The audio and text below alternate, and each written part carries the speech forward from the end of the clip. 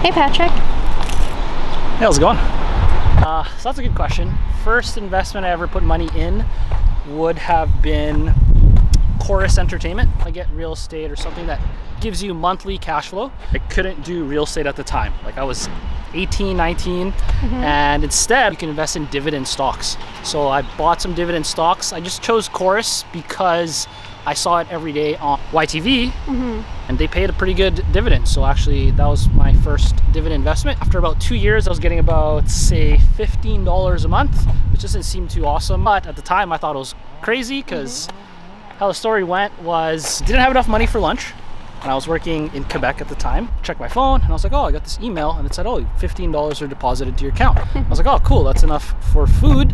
When I checked my account, I'd realized it was from Chorus Entertainment. How old were you when you first invested in Chorus Entertainment? I must have been 18. Yeah. Next from that was I started investing into my own like small businesses.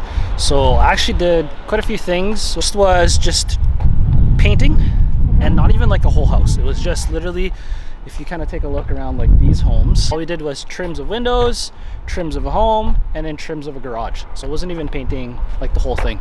I wanted to be a teacher and I kind of figured, okay, might as well start tutoring now. Yeah, I just kind of reinvested more into supplies. I took a little bit more courses on like public speaking. So I was actually already investing in my own, I guess, practice as a teacher before I even got into the Faculty of Education. What I did basically while I was in school was work at McDonald's, also worked at Party Stuff selling costumes during October, and then finally got a job at Lindt where I kind of sold chocolate. Basically I just took the income that I had. Anytime I saved enough for say like $500 worth of stock, I would just invest that into the stock market. I started working at 15 and a half, worked at McDonald's for about a full year, got my first like tax documents, and I was like, oh cool, like I made 9 grand. I kept zero of that the first year. And I kind of looked at my like financial documents and all my money was spent at McDonald's or at Cineplex or on video games. Yeah, 15 and a half to 16 was when I kind of learned, okay, like I probably got to figure this out or else things are gonna get a little more difficult if I want to become an adult. So I got my first property at 24. That was the one that I house hacked. House hacking is when you buy a house using your first time home buyers, very low down payment of 5%. Yep.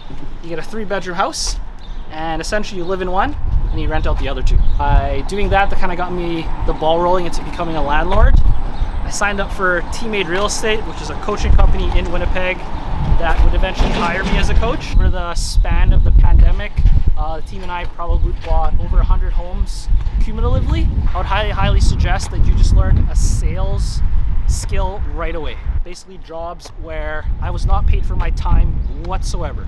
Okay, I wasn't paid to just show up. I was paid to actually execute and close sales. If I didn't close any sales, you made no money. Yeah. And this basically taught me how to hunt for money.